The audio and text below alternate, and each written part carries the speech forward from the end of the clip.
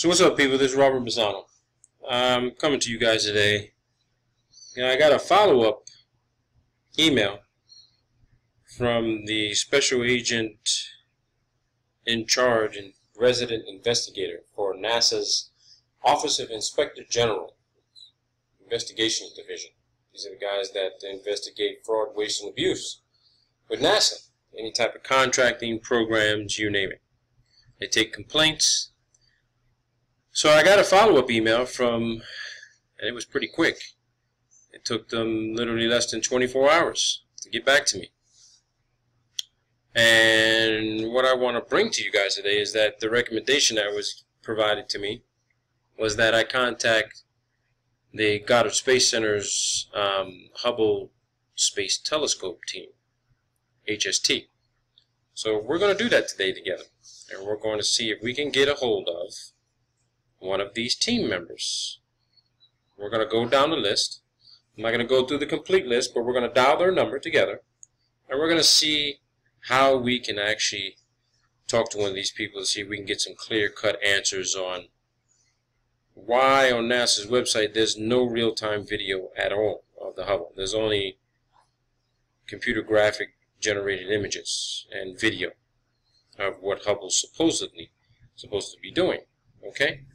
Ain't nothing fucking top secret about space, people. If Hubble's looking out there, we should be able to see everything they see. Not something that's fucking redacted or watered down or computer generated to, you know, basically siphon out the whatever the fuck is else out there looking at. Or even make a determination if the fucking thing even exists. I don't think it exists, but the question I'm going to ask one of these people who might answer the phone is, you guys got every other STS mission that serviced Hubble, but why isn't Hubble in the Federation Aeronautic International database? Okay? NASA is actually a member of this organization. It's older than NASA, so I want to know why they didn't file the application to put it in the record books as the greatest mass lifted to the greatest altitude. Okay? So let's see what they say. Let's dial the number. The number I was provided was 301-286-2000. So let's see what we can see. Okay? Thank you for calling NASA Goddard Space Flight Center, located on Greenbelt Road in Greenbelt, Maryland, 20771. Please select one of the following. For directions to the center, press 1. For Departmental Directory, press 2. For NASA Employee Directory, press 3. Spell the last and first name, then press pound. For Q, press 7. For Z, press 9. For help, press 0. So they're asking me to spell the last name. Let's spell Krause's last name. So we got C-R-O-U-S-E.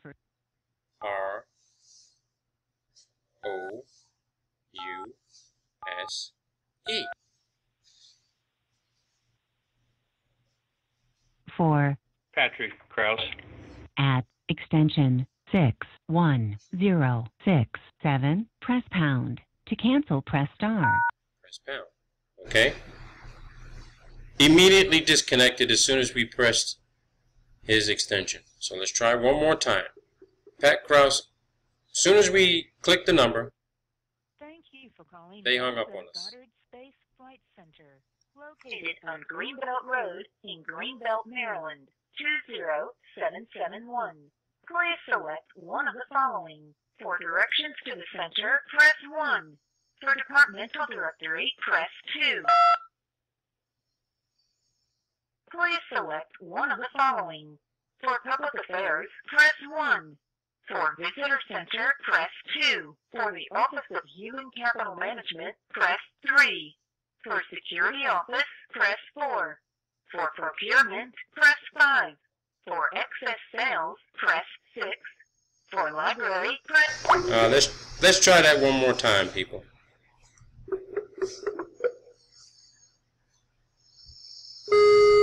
Thank you for calling NASA Goddard Space Flight Center, located on Greenbelt Road in Greenbelt, Maryland, 20771. Please select one of the following. For directions to the center, press 1. For Departmental Directory, press 2. For NASA Employee Directory, press 3. Spell the last and first name, then press pound. For Q,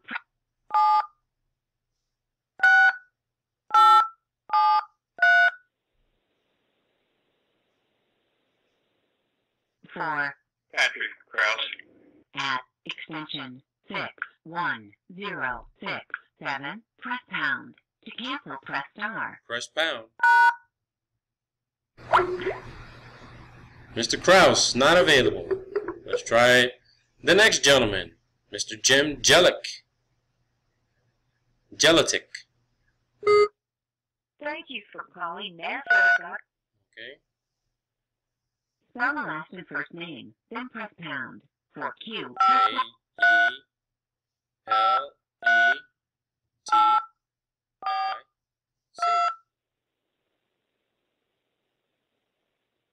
there are two matching names.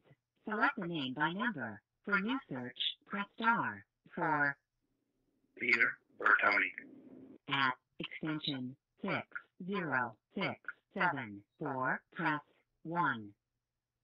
For Telekinetic. at extension 40980, press 2. No. Okay. Deputy Project Manager, not there. Let's go to Mission Operations Manager, Dave Haskins. Let's see if we can reach Mr. Haskins. Thank you. Spell the last and first name, then press pound. For Q,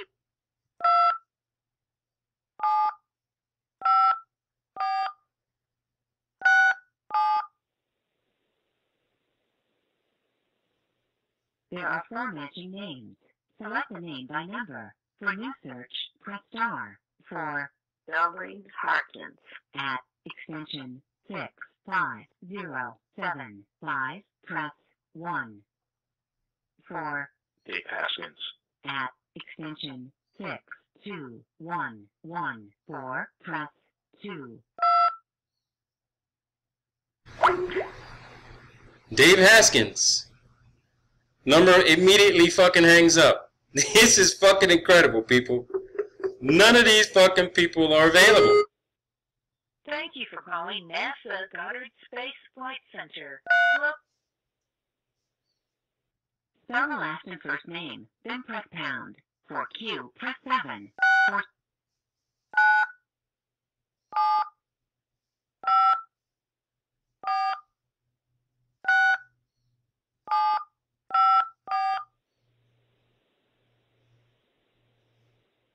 for Mike. at extension 61437, press pound. To cancel, press star.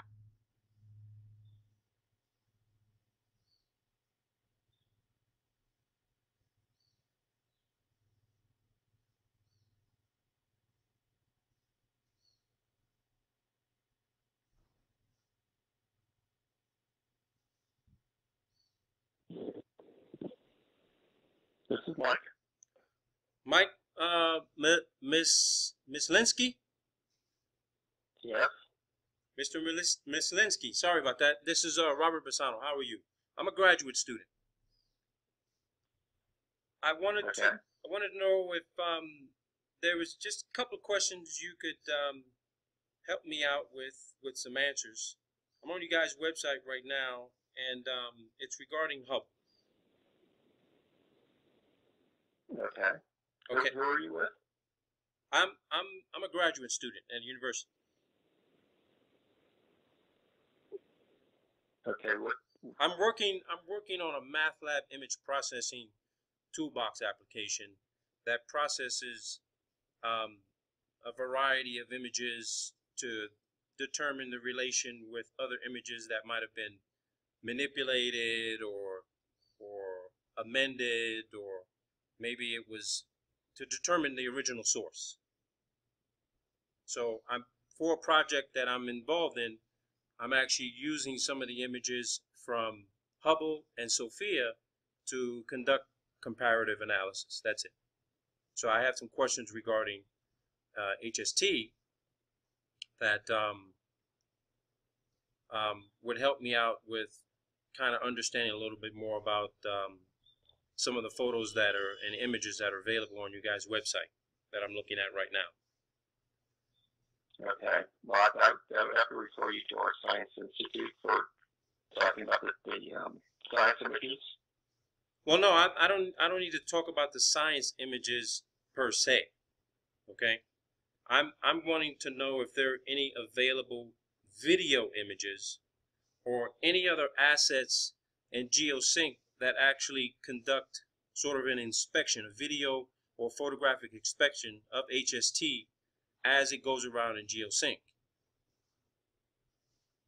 Because I'm looking at all the videos you guys have online on NASA's website, and all the videos that I've seen, they're all CGI and computer generated, you know,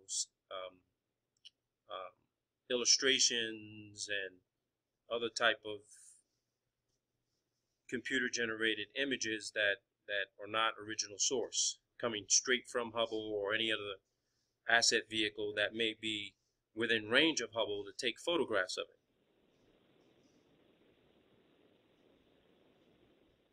Okay, but again, I would have to refer you to our Science Institute.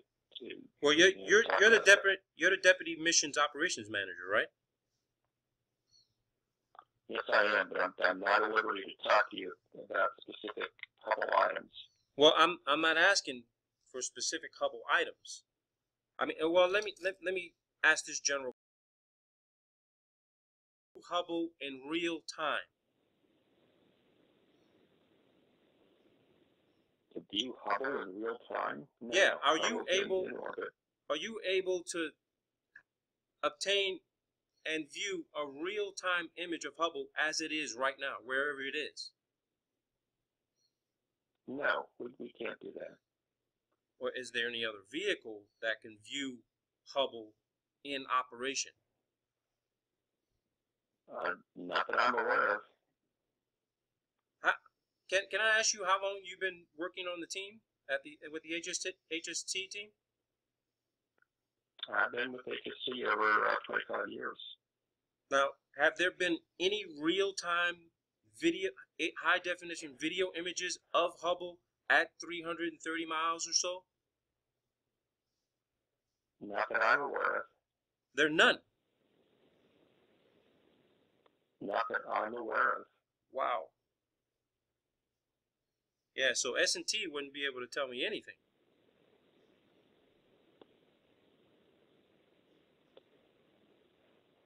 I mean, you're the DMO, you're the DMOM, and you're saying in 25 years you've never seen Hubble actually in real time. Well, we certainly had servicing missions. Well, yeah, you've had servicing missions, but you're not able to see what's going on with Hubble from the ground in real time. We do not have optical tracking of Hubble from the ground. That's true. Okay, so you don't have optical tracking of Hubble from the ground? No, we don't. Wow. So if let's just say if I use my Celestron, there's no way for me to actually get a visual, real-time visual of Hubble as it say was passing over Virginia. You might be able to, track the sunlight that lens off of it. Well, wait. I'll be able to track what? Sunlight reflecting off of it. But operationally, we did not look at the vehicle, from the ground. These radio signals that transmit engineering data from the vehicle to us, but we do not look at it physically. Okay, when STS missions or any other mission goes up to service Hubble, well, I mean, the last time Hubble was serviced was the last shuttle mission, right? Well, not the last shuttle mission, but we were last serviced in 2008. Now, so the last servicing mission was in 2008, and from the research I did, I think they put up the WFPC-3 camera, right? That was the last camera installed. Right. Okay. So when they service, what altitude is Hubble at when STS goes up to service it? I mean, does it drop down to an altitude where STS, can get within range of it? Or does STS go up to that altitude? The space shuttle goes up to that altitude. I'm just trying to wrap my head around this, because ISS is somewhere around 230, 240. Hubble's supposed to be almost 100 miles above ISS. But I've never seen any video from servicing where any STS mission has gone that far out above ISS. I mean, I know we have geosync out there, way above that, but I've never seen that. That's what I'm trying to look for. I'm trying to find video in NASA's archive where they actually show the mission with them approaching and doing the orbits to, gain altitude to get to Hubble. Or is there there's no other video available of that? I mean, I can understand if there is video and it's classified, that's completely understandable. No one's ever going to see that. That's classified data. But are there any open source videos that would show this? They would actually show it from outside of the space shuttle. You talking about something watching the space shuttle? Yeah, just showing STS actually getting ready to approach Hubble to capture it so it can be serviced. No, I know no video showing that. So, as Deputy Mission Operations Manager, and this is more of a mathematical question, maybe you can or cannot answer it. I had watched a video of Don Pettit talking about the tyranny of the rocket equation. So, based on the weight of Hubble, I'm still trying to figure out the math on how much fuel. Was there more than 93 or 95% fuel required to get 25,000-pound telescope up in geosync? Are you talking about the fuel on the space shuttle? Yeah, I mean when HST launched, when HST launched, that's 25,000 pounds. They actually took us to the highest altitude possible that they could achieve. And what was that? With the space shuttle. Pardon? What was that altitude? Oh, I'd have to look that up. I don't know that number offhand. Because I looked at about a dozen videos with telemetry data, and I always see STS separate from the main fuel tank at around 340, 350,000 feet, and then it continues on, accelerating and gaining velocity so it could get at terminal velocity of around 17,000. But then from there, I've never seen any other footage where STS is gone higher than ISS. Well, it's certainly, like you said, we're about 100 miles above ISS. Yeah, it's about 100.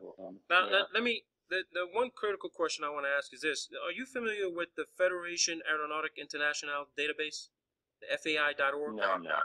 Okay. No, I'm not. Well, I am, and NASA's actually a member of FAI. Every single, I wouldn't say every single STS mission, but I'd say about 2/3 of the STS missions, specifically the servicing missions for HST, are in this database. It's FAI.org, Federation Aeronautique Internationale. And when I put in the data for STS-31 on April 24th, 1990, nothing comes up. So I decided to use some other search query factors. I put in the crew members' names. Nothing comes up. I put in the STS mission number. Nothing comes up. So then I decided, okay, this falls under another category, and they have a list of category that describe, one or more astronauts traveling to a celestial body, one or more astronauts, the amount of time they spent in space, so on and so forth, durations. So I decided to click on the selection that says greatest mass lifted to greatest altitude. Okay, so I automatically and logically assumed that STS was one of the greatest mass, if not the greatest mass lifted to greatest altitude of 330 miles, and there's nothing in the database. So over a period of 4 months, I kept checking the database, and FAI actually they shut down the website and then updated their database. And I'm not sure if this was direct, but I had sent them an email saying, I'm looking for this particular mission on this particular date. Here goes the data. Is there a possibility that you have a problem updating your database? Could you please let me know or correct this? So a few days later, the website went down and it came back up. So I went searching for the data again. Now, I'm making a weekly habit of doing this. Checking, because maybe it's just some sort of database entry error that's common in just about every single local, national, international database with that type of error that may occur where maybe I'm not using the right search criteria.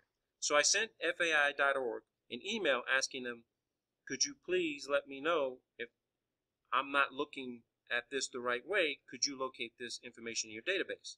They sent me back an email telling me, no, this was not registered in our database. No one filed an application for this to be put into the record book. So the conclusion I'm coming to is this. Is there a reason why NASA didn't put HST in the record books, but they put every servicing mission in the record books? Because every servicing mission is listed, but STS-31 on April 24, 1990 is not listed. I can't speak to that, but obviously that's not a NASA database. No, I do. I understand that, but again, I know it's not a database that NASA maintains in the database at all. So I please forgive me for saying this.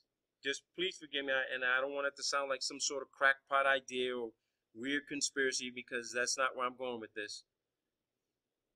I have to say that I'm questioning that Hubble is even where they say it is. Because why wouldn't a $1.5 billion telescope, which is being used by every university around the world and every scientist who's involved in any kind of astrophysics, astrodynamics, just space exploration period, if we're getting these images from Hubble and Sophia, which is a 747 special purpose, with the same exact technical specifications when it comes to the telescope, Sophia is taking the same exact pictures of Hubble. And that's where the disparity in image analysis comes in, because I have a half a dozen photos I took off from NASA's website for Hubble and Sophia, and when I ran them through MATLAB's image processing toolbox for comparative analysis, those images came from the same source,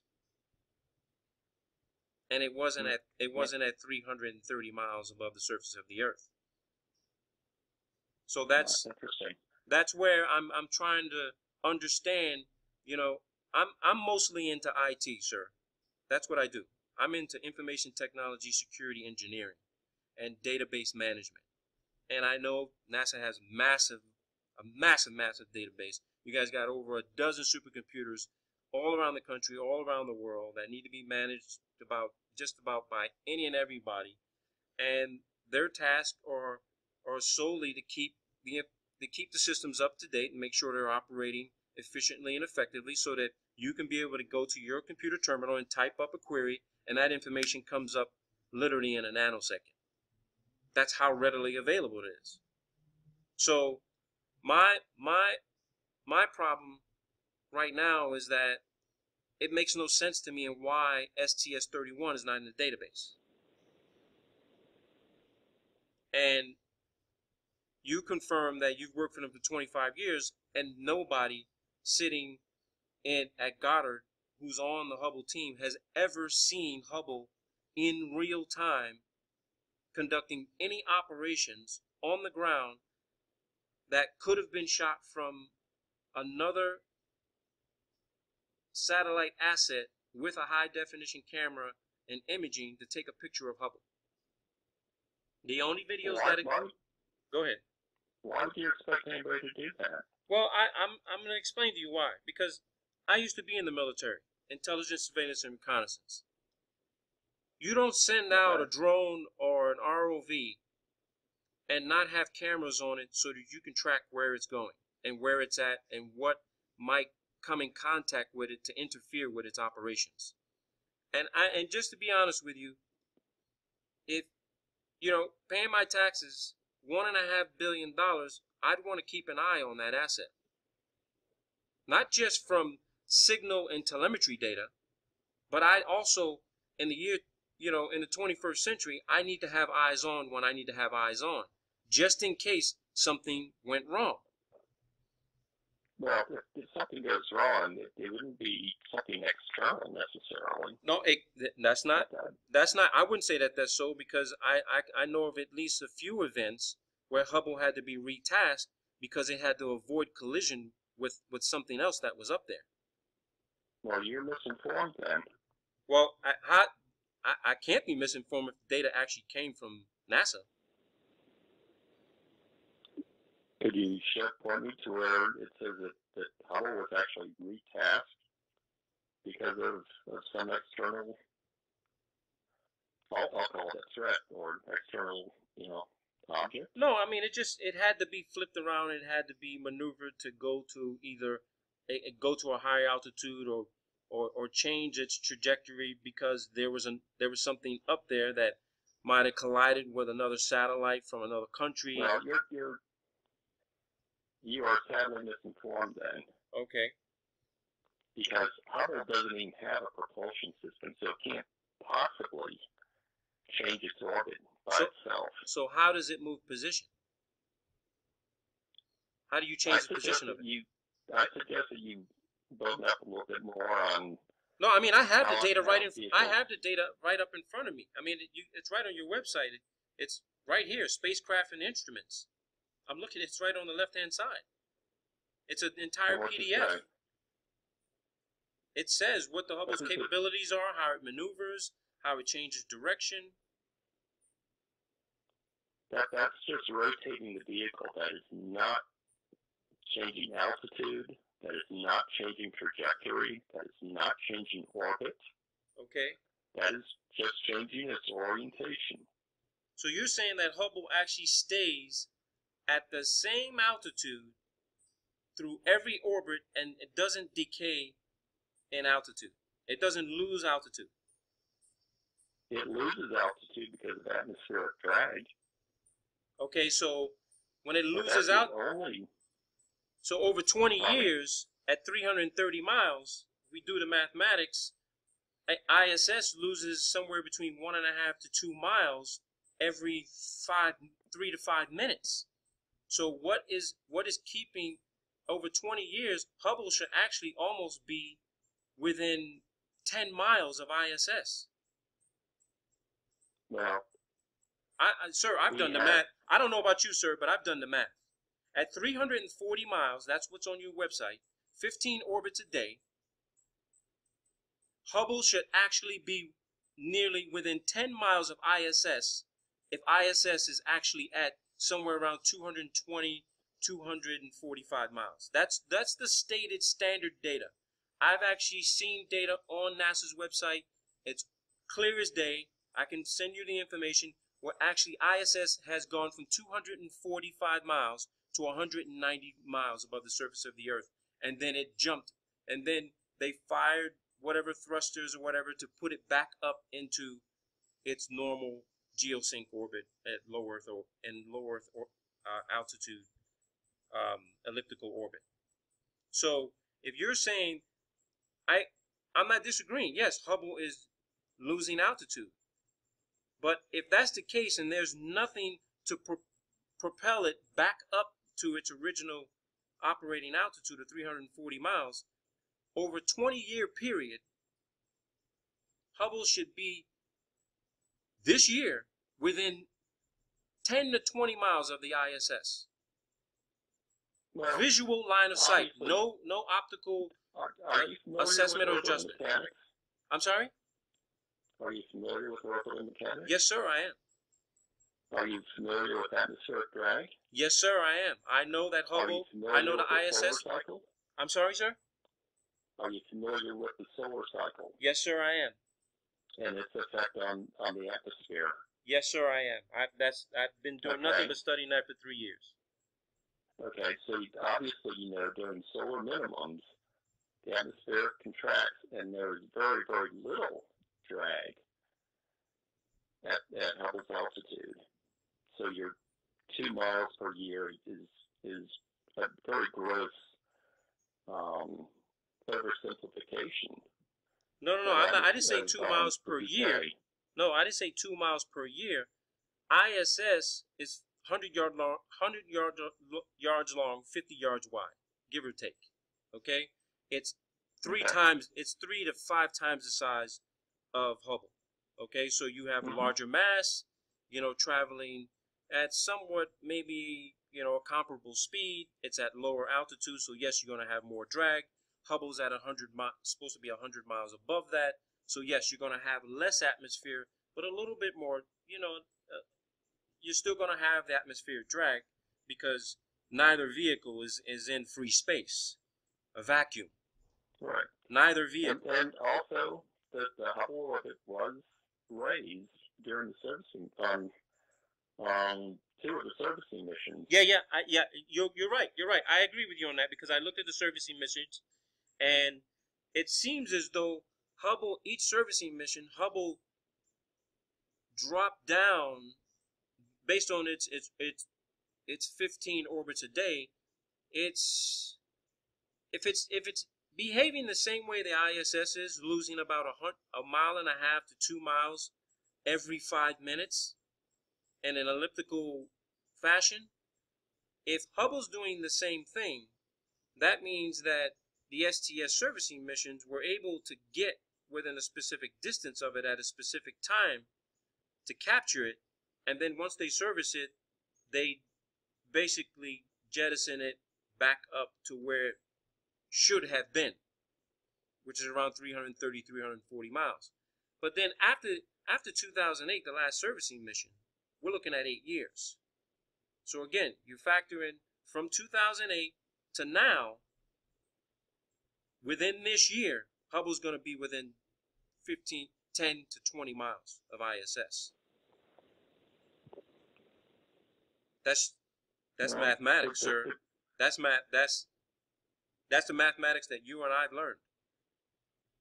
Give or take. I don't have a supercomputer, so I can't do the exact numbers, but the rough calculations tell me that Hubble could be within visual eyesight view without a telescope, without binoculars. You'd be able to have literally line of sight from ISS to take maybe a Canon 100mm, 300mm camera, flip around backwards and take a photo of it when it passes over the ISS. Well, I do not know what the ISS current altitude is. Well, I think the current altitude of ISS should be somewhere, because ESA actually listed. And again, I mean, I had asked this question of why isn't, HST in this international database. I know someone at NASA is submitting the application for all other STS missions. Why didn't someone decide to submit the most important piece of technology ever to exist to mankind, put it in the international database? No other country is ever going to launch something that big, especially a telescope.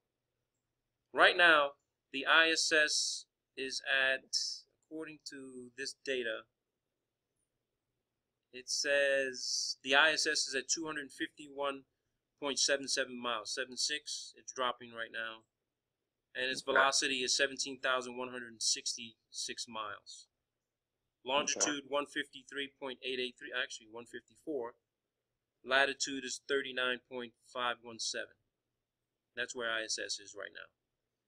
Of course, they don't have any, there's no similar database online to do the same thing for Hubble. And that's understandable.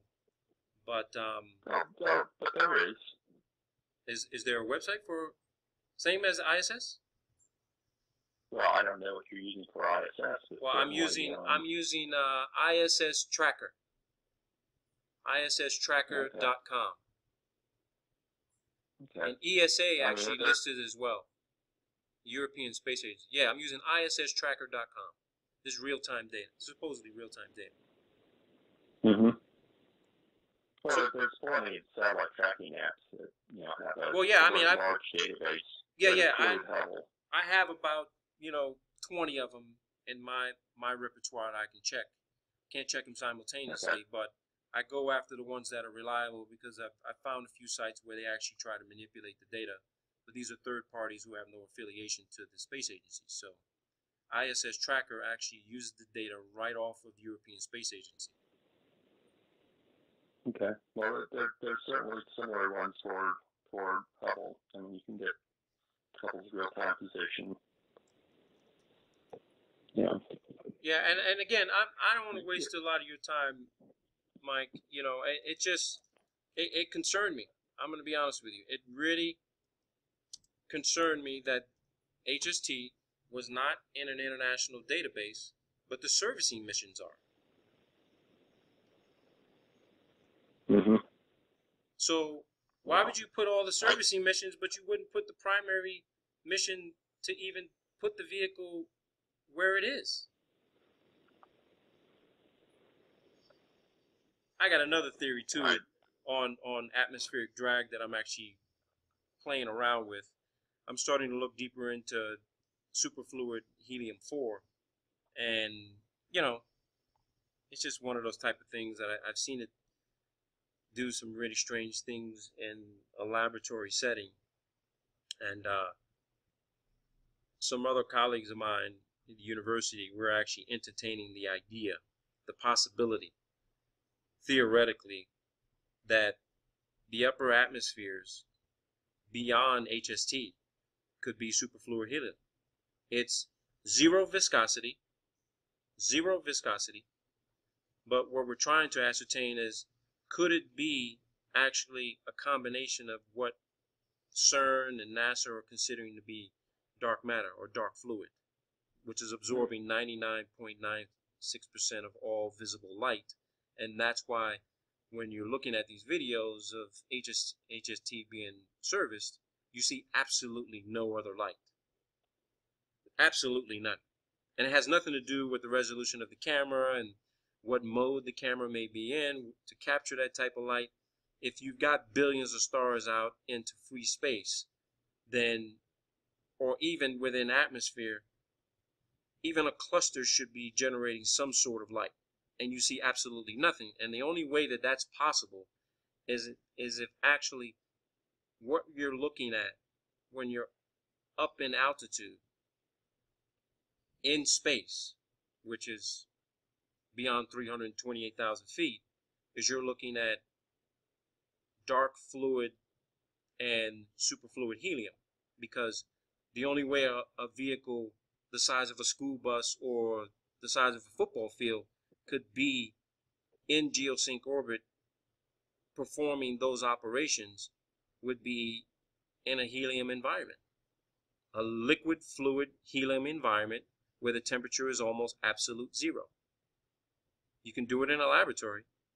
That may be what's up above us.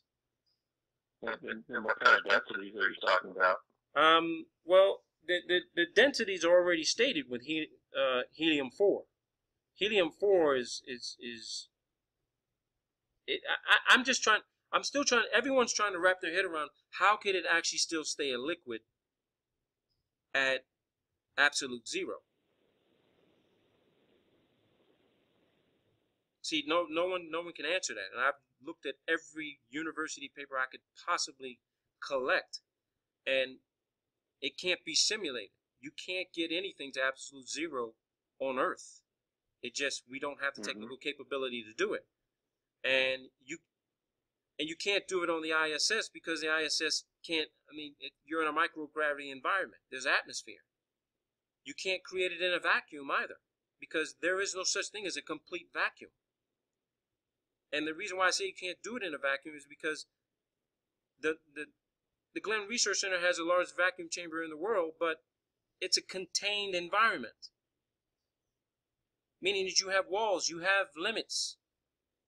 You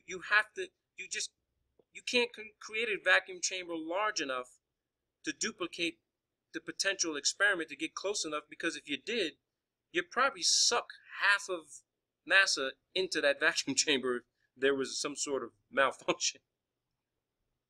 It would be a massive implosion. And you can't contain superfluid helium even at close to absolute zero, for the simple fact that you have to create some sort of carbon nanotube type of container just to keep it in the container, because it wants to find its way out of what it's being contained in. And when you look at what Siri Nanosystems did in UK by creating Vanta Black, and you combine that with superfluid helium, and then you hear scientists are saying that dark matter, aka dark fluid, and you put the two together, you've got your space environment. That's the only way something the size of a football field and the size of a school bus could move around at potentially 5 times the speed of sound in a quasi-microgravity environment for as long as it is. Because what they're saying about superfluid helium is that there's these quantum vortices created, whirlpools, that are spinning at incredible speeds.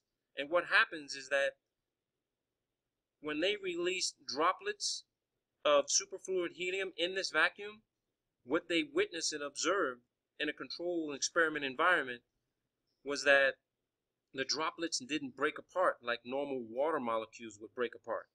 They remained together, and they formed a flattening ellipsoid egg-shaped type of form. And it started to make sense to me. Wait a minute. That's the only way these vehicles could be up there traveling at those speeds. Because if not, they'd come crashing down within years, not decades.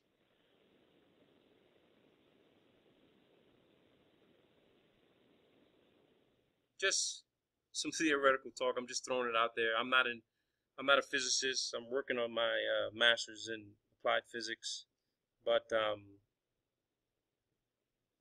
trying to get an understanding.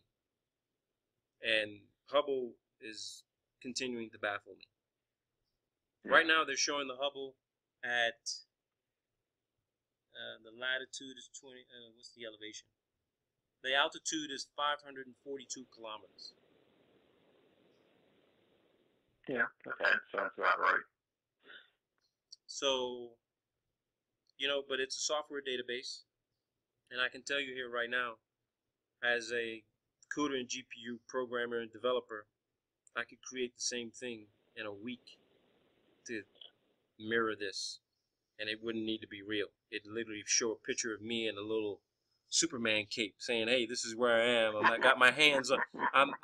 I've got a little tether on the Hubble, and I'm following it. And look at me, And people would. But here's the thing: if I showed you that and put it together in a week, you'd be like, "Oh, that's not real," But I want you to understand, as an up and coming research scientist, the average person, they look at this and they're like, "Oh, well, there goes the Hubble at 542 kilometers." But you show them something they don't know. They don't have even a basic or foundation understanding of how software development, programming, and computer graphic generated images and how you can actually program something to be in the sky that's really not there.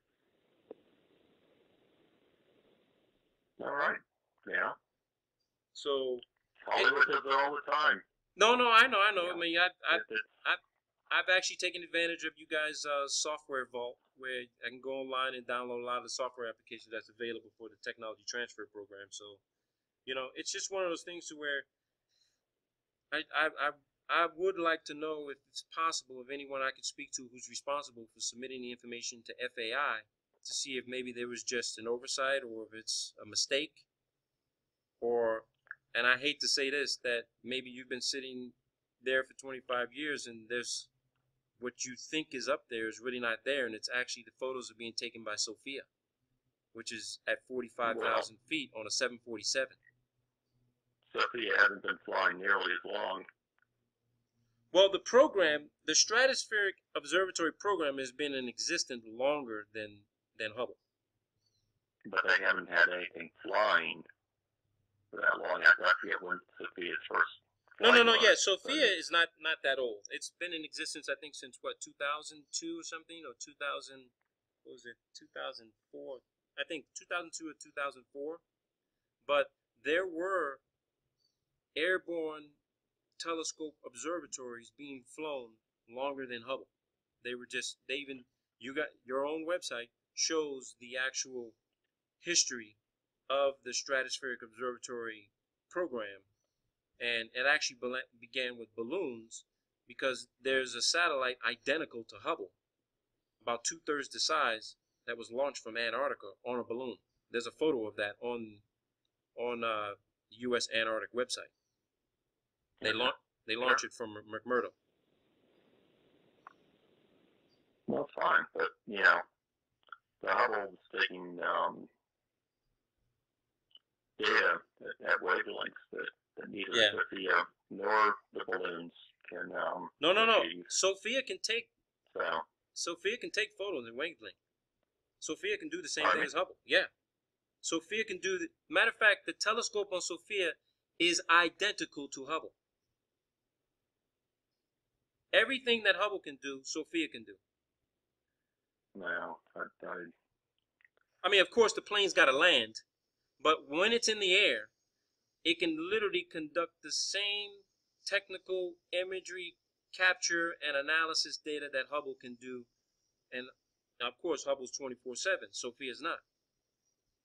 But when it's in the air, when Sophia's been in the air, it literally has captured the same photos as Hubble, and that's how I was able to do the comparison. As a matter of fact, some of the pictures that Sophia captured were actually at a higher resolution and more clear than Hubble, which also, surprised me a little bit. How could something inside the stratosphere take a photo and do imagery through 3 or 4 different more layers of atmosphere when Hubble is literally supposed to be out in the exosphere where there's very little to no atmosphere, and it's capturing more light than Sophia is. I really hope I'm wrong. I really do. I hope I'm wrong about Hubble, because I wouldn't want to be sitting next to you one day and you'd be really, really, really angry to find out that Hubble may not be there. Well, it'd be quite a. I know it would be shocking, but it would be shocking, but it just.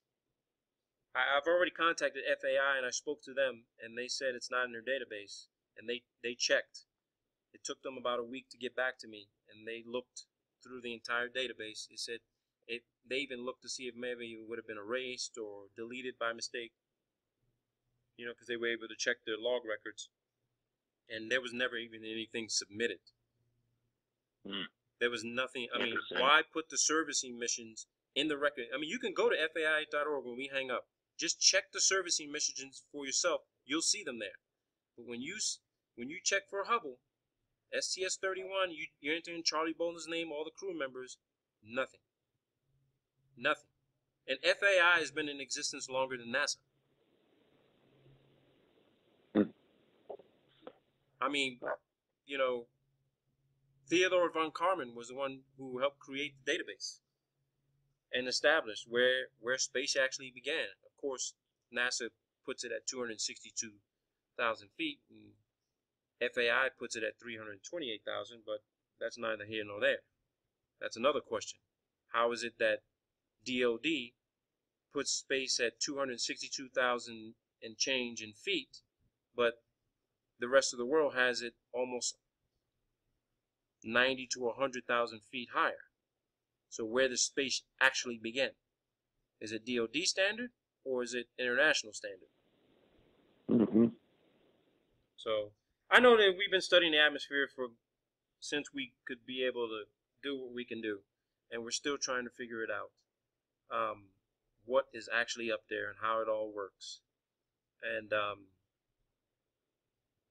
I think I'm not going to say I'd be applying for any kind of Nobel Science Prize, but I think I might have a more viable theory of how it may all be working. Interesting. I'll be watching for it. Because dark fluid. I gotta go. Yes, sir. I'm sorry to cut you off. I really appreciate it, Mike. I really appreciate it very much. I didn't think I'd be able to talk to anyone at all because I tried to call the project manager.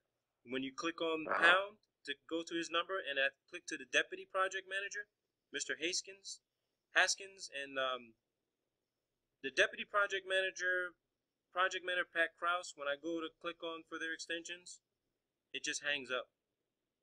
Are they even working there anymore? Yeah, they're still here. So what website are you looking at to get the numbers? No, I didn't get the numbers. It just, I was given a number by the Goddard Center, and they told me to dial 2000, and it asks you to put in the prompts, press 3 for the directory. So I don't have your direct number. It says your extension. It says press this button to speak to this person. So okay. When you press the button, it doesn't go to them at all. Interesting. Yeah, I can't explain that. Yeah. Okie dokie. So okay. I really appreciate it, sir. I really do appreciate it. You No have problem. a good Memorial Day weekend, and stay safe. You too. Take care, sir. Bye. Bye-bye.